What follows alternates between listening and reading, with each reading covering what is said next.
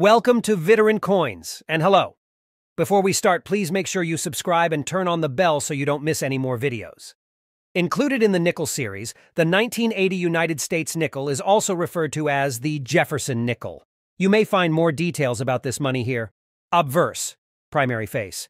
Designed by Felix Schlag in 1938, the obverse features the profile of Thomas Jefferson, the third president of the United States. Reverse, back. Felix Schlag designed Thomas Jefferson's iconic Virginia home, Monticello, which is depicted on the reverse. Since 1938, this picture has served as the Jefferson nickel's regular reverse. Composition.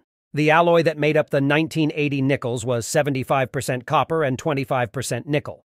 Mint. The mint letters are situated close to the edge, toward the bottom of the coin's reverse.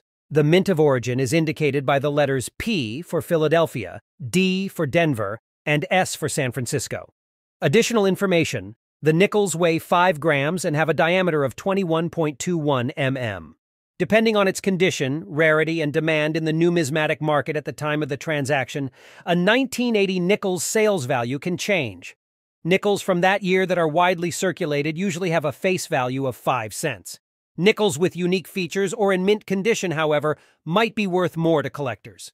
In order to acquire a more precise assessment of the 1980 nickel's retail worth, it is advisable to speak with a numismatist or utilize internet services that specialize in appraising old coins.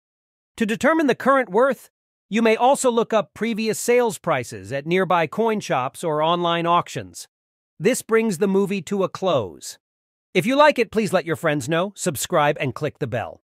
We sincerely appreciate your visit, and we'll see you in the next one.